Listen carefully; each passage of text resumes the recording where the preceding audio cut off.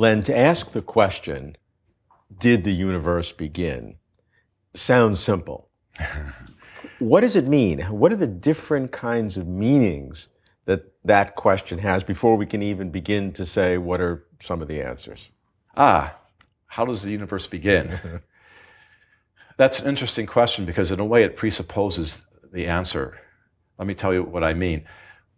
When we ask how something begins, we think about maybe something that we see in the present and we trace it back in time to a point where before which it didn't exist. And so that's the beginning. That assumes that time is the way we learn about it in school, which is a linear, a number like a number line, and there's a zero, and then there's beyond the zero. But modern physics tells us that time isn't really like that. So that's a kind of a strange question. So when you go back in time, what we know is the universe, as we go back in time, was smaller and smaller and smaller. And we also know that as all the matter and energy gets squeezed into the smaller parts of the universe, they start to affect each other through general relativity, because it tells you that matter affects affects space and time, which affects matter, and then you have to start taking into account that time and space can get warped. And when you get early enough in the universe, you also have to take into account quantum theory, which means that all the energy and fields of the universe are having fluctuations. And when you put all that together, those fluctuations, the effect of those fluctuations, all the matter being tightly squeezed together, and the warpage of space and time, what you get is that time becomes so warped that it doesn't have the meaning that we think of it as having today. So it's not like a straight line. It's more like, let's say, a globe, where time is a line of longitude that goes around the globe. It curves. And as you get near the pole, it's hard to tell which is what's east and what's west, and time and space kind of get mixed together, and it doesn't really have a beginning in the way that we think of it. All right, so let's try to run the movie back as far as we can to understand it. How far back can you go before it begins to have this real weirdness, and how big is the universe at that point? Well, we can go back with our theories of physics to certainly inflation, the period of inflation, for instance, where quantum effects were important, around 10 to the minus 33, 34 seconds, 32.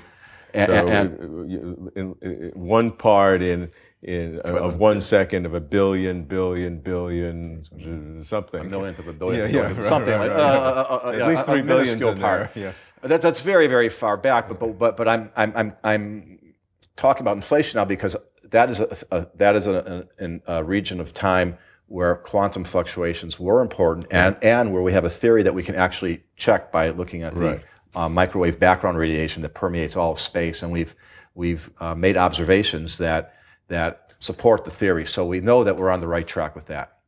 Before that, we don't really know much, and before about 10 to the minus 43 seconds or so, we know nothing, because to look that far back, we need a theory of quantum theory of gravity, and we don't have a quantum theory of gravity yet. So we really can't say much. There's a lot of speculation about what goes on back there. So what does all this mean? It means that the question of the beginning of time is not really a well-posed question in physics, because time itself doesn't mean anything when you go back that far. But you're still back to within the very small fraction of 1 second. And at that point, the universe is how big? Well, it depends when. It could be grapefruit. I mean, what does that even mean? But it's a fruit-sized universe, you know. Right. And it depends exactly when you go. But and everything, our observable universe, that is, because we believe the universe is infinite. So, but the observable universe that we can see today, that light can still reach us, that can affect us, is that size. And when we go back that far, we know that we have to take quantum effects into account, and we know that time ceases to have its current character. So we don't have a feeling for what time means. We don't have an intuition for what time even means, and that we don't even have a theory at all. If you keep going, that we believe applies there. So we're not even sure what happens when we go back farther. So that's the state of physics today. And how do you see progress? Do you see being able to break that barrier? You need a theory of quantum gravity to go back farther. Yeah.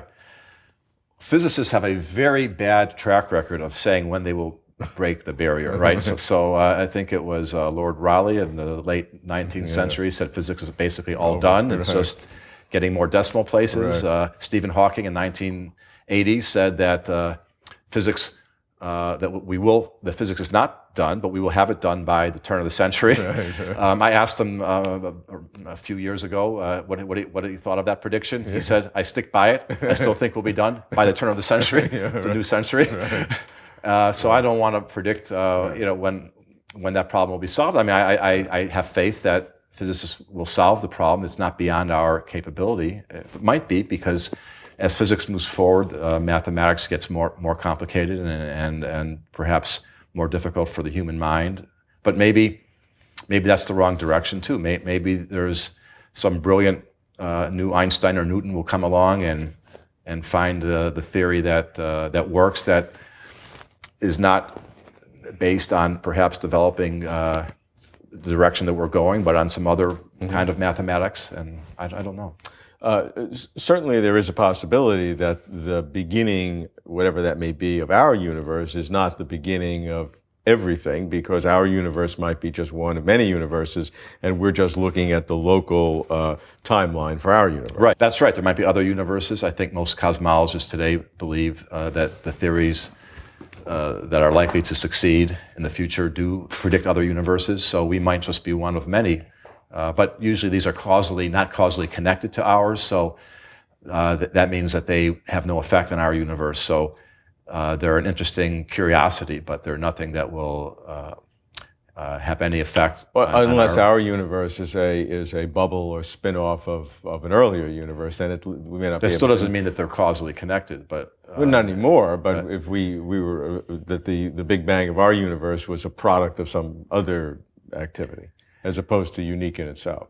Yeah, so there's all kinds of different theories. But I have to, okay, if we're talking about multiverses, I have to say this, that some people think that the multiverse is a theory that physicists came up with to explain the way the fine-tuning of our universe and the way our universe seems to be very suited to us.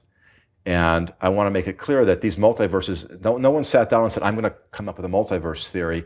But the multiverse idea popped out of different theories that people were working on for other reasons. And then they said, this predicts a multiverse. So the multiverse is a prediction. It's not a theory that we seek to develop for ulterior motives. So I have to give that disclaimer, because that's often misunderstood. So what are the implications for the beginning, though? What does that mean about the beginning of our universe? How then do you answer the question, did our universe have a beginning? Well, my answer to the question is that it didn't have a beginning in the usual sense, because you can't trace time back that far, and the question doesn't mean anything. But the idea of whether there are other universes or what the vacuum state of the universe is, or we don't really know. So we don't know. We don't have a theory of quantum gravity, so we really can't trace things back as far as we would like to. But whether time has a different meaning or not, we still can't. But you do get back to the small, very, very small part of the first second, where the universe is fruit size, whether it's whatever it is, a cherry or a grapefruit or something smaller. It's very small, and even earlier that it's far smaller than that. It's very microscopic in size. Well, general relativity tells you can get back to as small as you want. It starts from a point, but quantum theory tells us we can't quite look back that far. Right.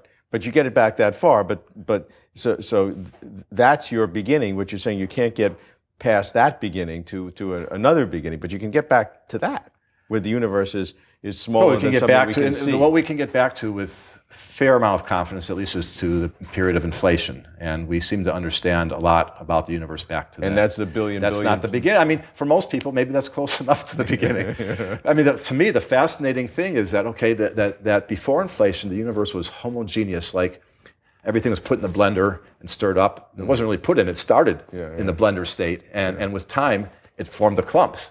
That's the miracle of inflation, is to show that is microscopic quantum fluctuations of this homogeneous goop turn into clusters of galaxies and stars, and then we can look at the structure of the large-scale structure of the universe and see exactly the mathematical expression in the large that resulted from those small fluctuations, and it matches up. That is just amazing. And to me, that is our origin.